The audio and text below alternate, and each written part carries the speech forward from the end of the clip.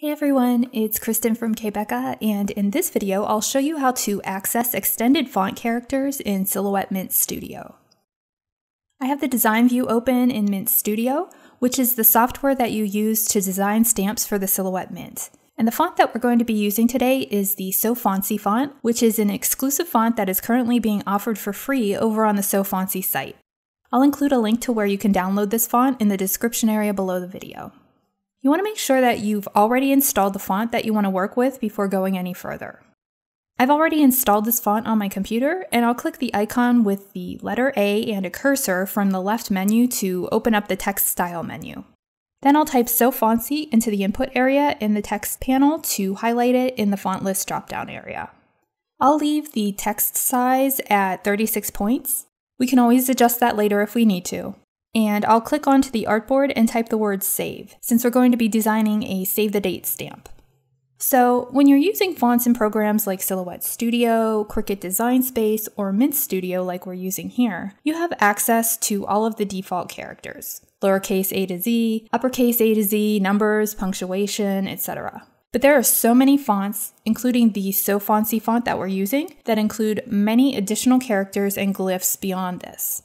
These can include multiple variations of characters, for example, 2 different lowercase a's and/or 2 different uppercase s's, as well as character variations with beautiful flourished endings and special glyphs for non-English alphabets. Extended characters can also include ligatures, which are 2 or more letters that are designed as a single glyph for better visual appeal. Each of these types of extended characters adds visual appeal and a more hand-lettered custom look to your finished design. So of course we want to be able to access these options. Let's go back to the word save in our stamp design to see how we can do this. I'm on a PC, and I'll be using the character map to access the extended characters. If you're on a Mac, you'll want to use an app called FontBook, which allows you to install and manage fonts on a Mac. To access the character map, I'll go over to the lower left of my screen and click on the Windows icon. Then I'll just start typing character map, and you can see that character map will pop up under the best match results. We'll click on that, and the character map window will open. Then we want to open the font list dropdown, scroll down, and choose the font that we want to see the extended characters for. In this case, So Fancy. The So Fancy font has a very clean and organized character map, and we can actually see the extended characters along with the default characters right in this screen. But this is not always the case with fonts. If you can't initially see those extended characters in the character map, or if the character map is kind of jumbled and you want to be able to see just extended characters, here's what you'll do. First, make sure that the Advanced View checkbox is checked so you can see the extended menu options for the character map. Next, go to the Group By dropdown and choose Unicode Subrange. When you do that, a Group By box will pop up, and you'll scroll down in that box and choose Private Use Characters. After you do this, you'll see a character map of just the extended characters that are included in the font that you're using. I really like the flourished alternative capital letter S in this font, so I'll click on that to highlight it so we can see it a little bit larger. Then we want to go down to the Select Characters to Copy area and click the Select button, followed by the Copy button. Then we'll click back over to Mint Studio and double-click on the text area to activate it.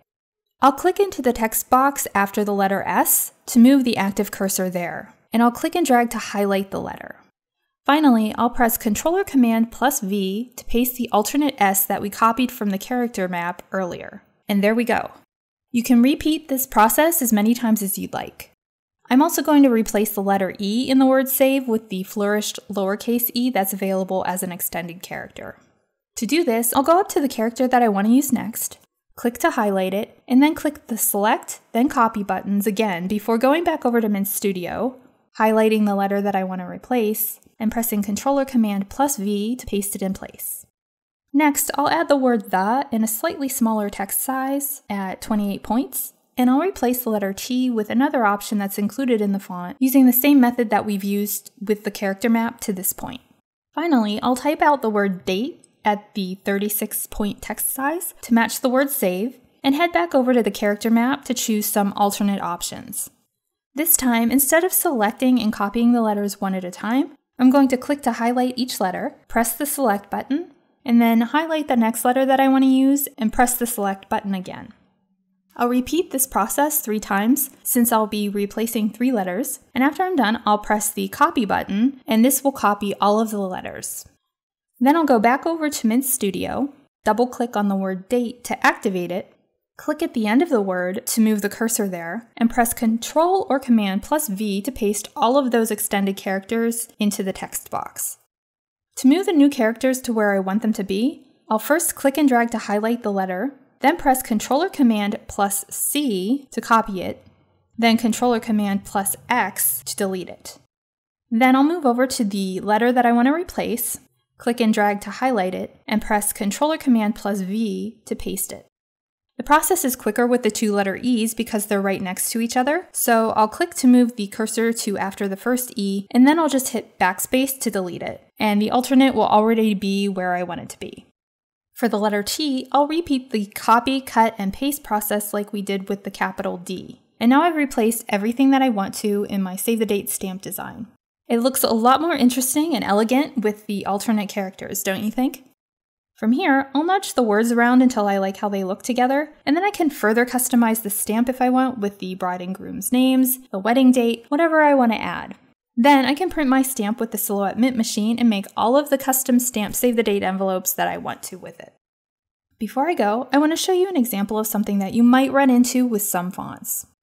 I'll be using Medina Script, which has been a pretty popular font recently.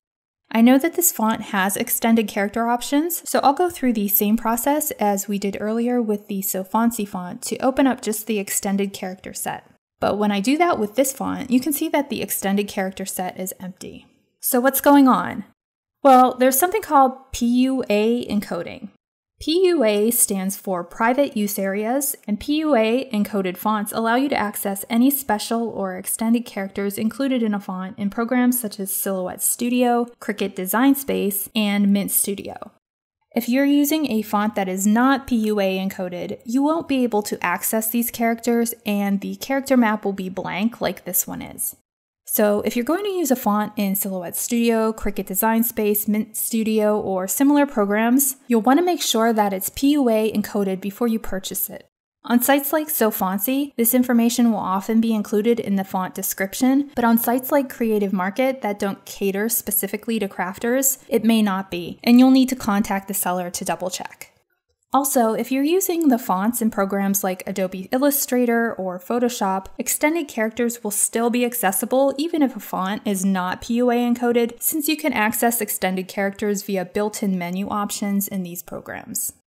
You can find a list of the fonts and other items that I used in this video in the description area below, or in the area below the video if you're watching at k.becca.com. I hope that you found this video to be helpful, and if you'd like to see more Silhouette Mint stamping videos, please give this video a thumbs up and consider subscribing to my channel. Thanks for watching, and I hope you'll tune in again soon.